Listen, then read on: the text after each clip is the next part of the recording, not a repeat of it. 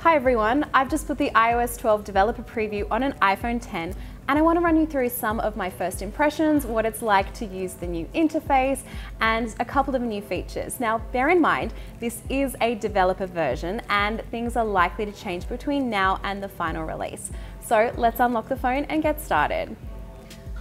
So I've unlocked the phone. The first thing I'm going to do is start a quick screen recording just so you can see a nice clean view of what I'm doing, hence the red icon up here.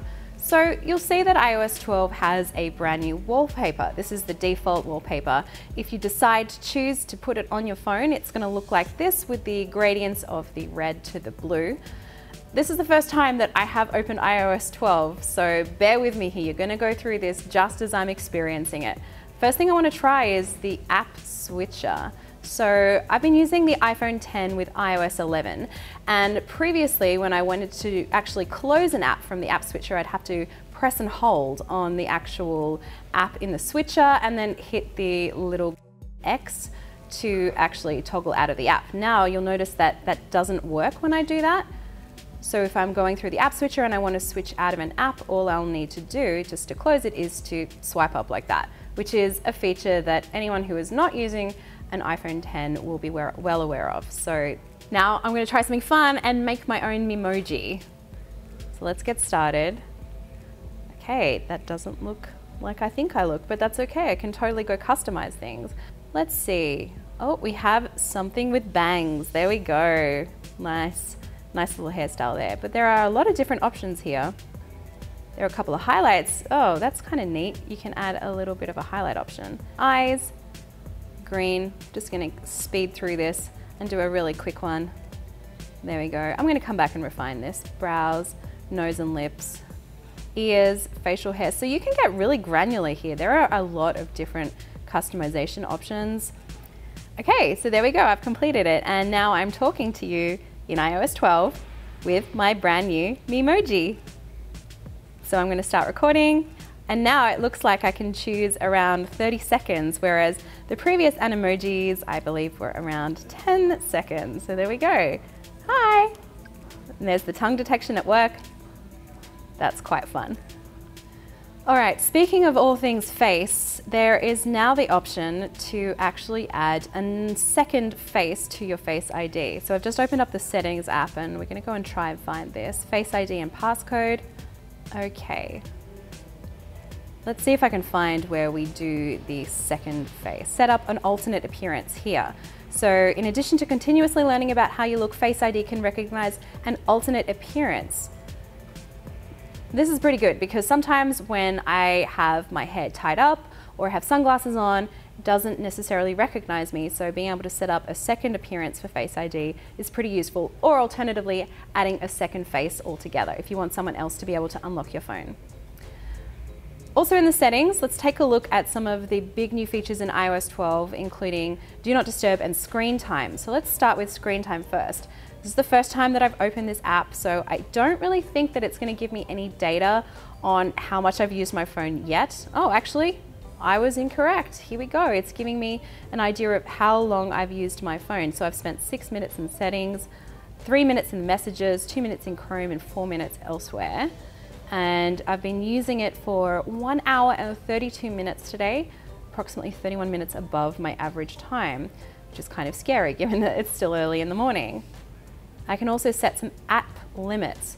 So obviously if I'm using an app like Instagram, Twitter, so on and so forth, far too much, I can go through and I can choose that. So let's see.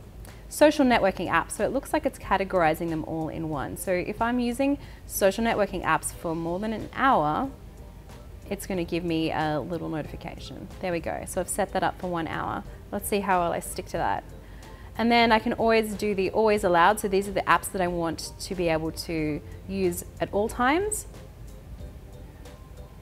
So in this example, it's by default set up messages and FaceTime to come through during downtime. But for example, if I wanted to add another thing like a notification from a third-party messaging app, perhaps I could also add that in too. So you can just drag it or remove it in as you like.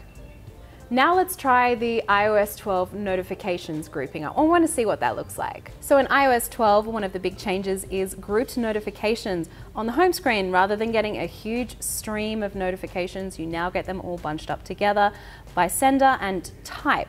So for example, you get emails and text messages like so.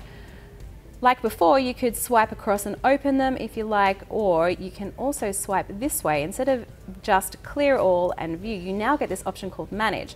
So it opens a dialog like this, and it gives me the option to either deliver them quietly or I can turn them off altogether. And that essentially shows it just switched off. Let's open that again. So quiet notifications will appear in the notification center and badge the app icon, but will not appear on the lock screen, present banners, or play a sound. So I can turn that to deliver quietly and see what that does. Essentially, it delivers it, but it doesn't put it on the actual lock screen itself. So that's a nice feature to kind of clear up that mess on your lock screen. So now I'm going to take a look at some of the new apps in iOS 12, including the Measure app here. So I have a MacBook Pro sitting in front of me. I'm just going to calibrate the phone like so. It says move iPhone to start. Okay, here we go. So it looks like it's ready to go.